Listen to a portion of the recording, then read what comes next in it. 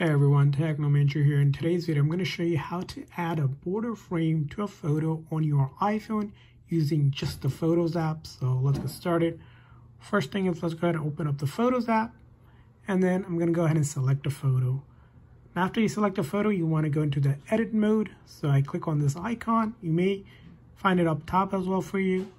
Now after that, you want to click on the markup icon, which is a pencil and a circle. Now once you are in the markup mode, you're going to go ahead and click on that plus icon. And from plus icon, we're going to go ahead and add shape. And after that, we're going to select either a rectangle or a square, depending on the dimension of your photo. So I'm going to select a rectangle for myself. And from here on, I'm going to click on basically the opacity of this. So I need to select the color and then click on this to expand it. And then I'm going to take that opacity and just set it to 0. So slide it all the way over and then exit out of that. And then I need a border. So I'm going to select this icon and I'm going to select the color of the border that I want. So maybe I want a green border.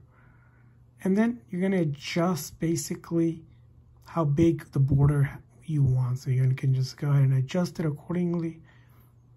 And after that, you're going to hit done.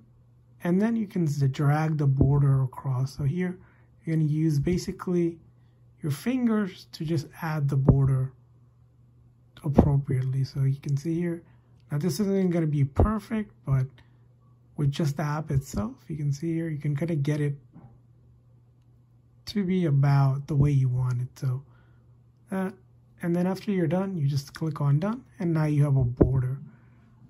And then you hit done. So that's how you add a border to a photo on your iPhone. I hope this video was helpful. If so, please consider the like and subscribe button for more tips and tricks. I'll see you guys next time.